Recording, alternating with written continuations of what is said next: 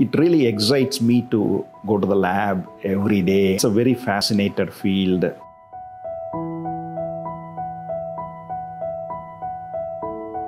I'm an isletologist, diabetes researcher.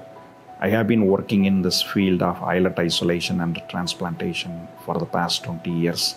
I had the opportunity to process thousands of human pancreases for experimental diabetes research. Chronic pancreatitis is a devastating disease. Many children are suffering from this disease, and the children, they will have disabling abdominal pain.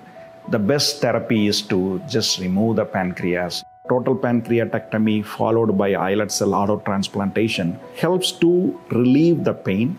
Kids are under all kind of pain medications, so they will be free from those pain medications, and then their improved quality of life. My role is once the surgeon removes the pancreas, I take it to my islet isolation facility, collect the islet cells, basically they are insulin producing cells, and infuse the islet cells back to the same patient. With the islet isolation and the transplantation procedure, they will be free from insulin injections in their life. We have mastered the techniques of islet isolation from chronic pancreatitis patients, and our advanced islet isolation protocol, it's the best cure at this point for patients suffering from chronic pancreatitis.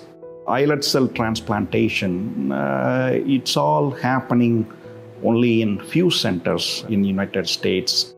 So establishing this program in nationwide children will definitely stand out from other hospitals.